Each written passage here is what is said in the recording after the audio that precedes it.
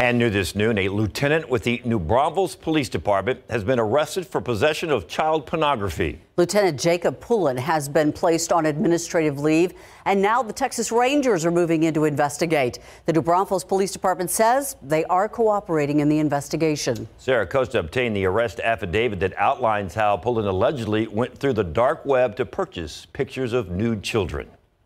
Lieutenant Jacob Pullen has been with the New Braunfels Police Department for 13 years. He's now facing a third-degree felony charge of possession of child pornography. This after Texas Rangers and the Department of Homeland Security arrested Pullen Monday. He is now in Guadalupe County Jail. An affidavit says Pullen went through the dark web to purchase a membership to a website that allows the user to view nude, explicit photos of children. The dark web is encrypted online content that users can only access through special software. It can be used as a marketplace to buy or sell illegal items. The report, that is several pages long, says the website Pullen purchased a membership to in July of this year had explicit images of nude children as young as 10 years old.